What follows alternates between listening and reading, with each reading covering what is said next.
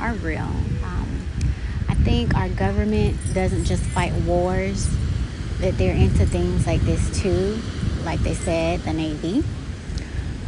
A lot of Navy people are secretive. They know not to say things. And sometimes when a lot of people leave, they'll like go and live in a cabin in the woods. And it's like, what do they know that we don't?